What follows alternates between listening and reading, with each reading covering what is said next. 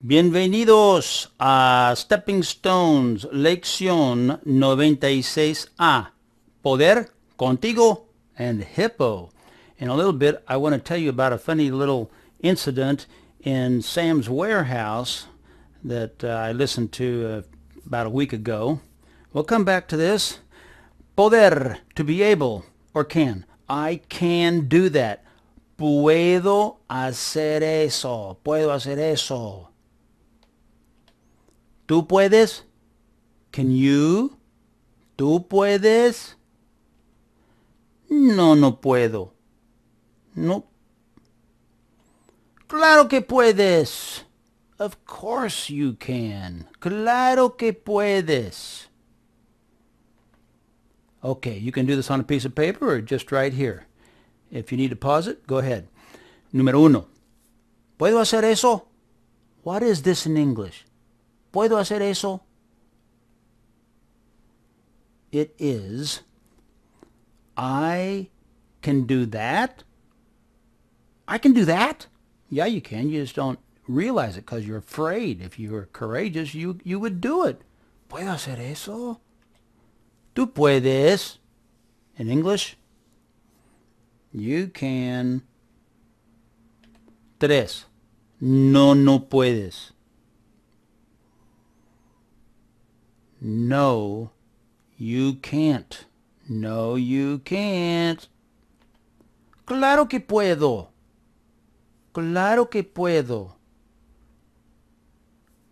Of course I can.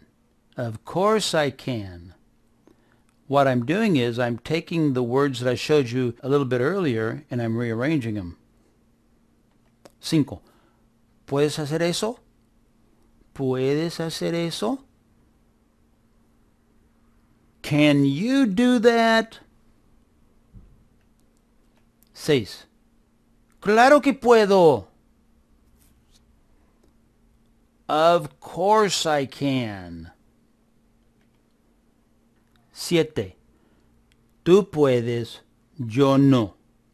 Tú puedes, yo no. In English, you can, not me. You can, I can't. Ocho. Claro que sí. Claro que sí. It means of course, or we could change it just a little bit. Claro que sí puedes, meaning of course you can. Of course you can. Claro que sí puedes. But if I take, let's see, if I take puedes out, then really all I'm left with is of course. So I just wanted to work with some of this today. Now let's look at conmigo, contigo. With me, with you. Conmigo, contigo. Hablo contigo. I'm talking with you. Hablas conmigo. You're talking with me. Hablas conmigo. Hablas con ella. Notice now the word con is separate. So in all of the others, when we use the word with, con, we keep it separate.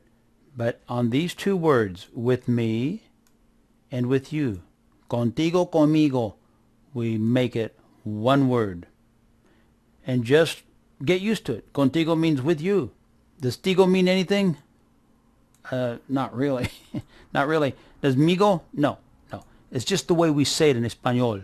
Contigo, conmigo. With you, with me. So all of the others, with her, with us, with him, etc.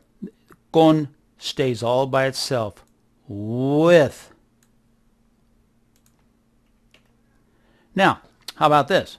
No puedo hablar contigo. No puedo hablar contigo. What would that mean? See if you can guess it before I say it.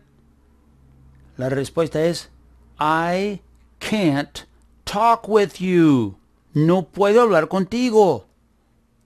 No puedo hablar contigo. Puedo hablar contigo. What's that one going to be? Puedo hablar contigo. La respuesta es I can talk with you. Puedo hablar contigo. Puedo hablar contigo. Now, the hippo story in Sam's warehouse. Last week, I was at a customer service counter. I don't know what I was doing there, but while I was standing there, there was a family that was brown, una familia morena, from, I think they were from Mexico because of the way they spoke. You know, their accent didn't sound like they were from any other country. And while they were at the counter, the mama was over here, and her hija was a little bit taller than her, so here. And she was probably about, I'm going to say about 14 years old. And here's the lady who was behind the counter, a very nice woman. And she had some kind of a paper that this woman was signing. But this woman kept asking her daughter to explain things. So her daughter spoke very good English. And so did the younger hija. So las dos hijas spoke very good English. And so this hija would interpret between her mamá and this other señora behind the counter. And la hija said, so is that like a mortgage? And so this woman thought for just a second and said, yes. And so this hija told her mamá that she would be required to make monthly payments on whatever it was she wanted to purchase. That would be like a mortgage. Well, afterwards, I said, actually, we use the word mortgage for houses, buildings, properties like that, and that what we would call these would be pagos, payments. And this woman over here said, yeah, what is that word? Because I had just spoken in Spanish, and yet this woman over here behind the counter understood me. She said, yeah, I'm trying to think, what is the word for mortgage, though? What is it? And I thought about it, too. I said, yeah, what is the word? And none of us could think of what the word for mortgage was. Now, this family, esta familia morena, they were all very kind people, too. And so together we tried to think of what the word was. Well, finally, that family left. And then whatever it was that I was trying to do, I was left there talking to this other woman over here. And she says, you know, I am ashamed because your Spanish is so much better than mine. And I said, well, that's ridiculous. Why are you worried about that? She said, well, I am married to a Hispanic, and I've been married to him for 14 years. She says, I keep thinking that word must be something that I know. I'm sure I know what it is. I just can't think of what it is, and I'm not going to be able to sleep tonight until I figure out what it is. She said, I was thinking it was hippo. Hippo. I took my phone out, my smartphone, and I looked it up, and she says, yeah, that's the way to do it. And it said a word that I knew, all of us there knew what the word was. Hipoteca. Hipoteca. So I said, hipoteca. And this señora said, oh, yes, hipoteca. I knew the word. I just couldn't remember. She said, I thought, maybe hippo. And I said, oh, you mean hipo. Hipo. Hipo means hiccup. And what we say in Spanish, when we want to say somebody's got the hiccups, we say, well, like I've got the hiccups, tengo hipo. I've got the hiccups. So you can use that too. Tengo hipo.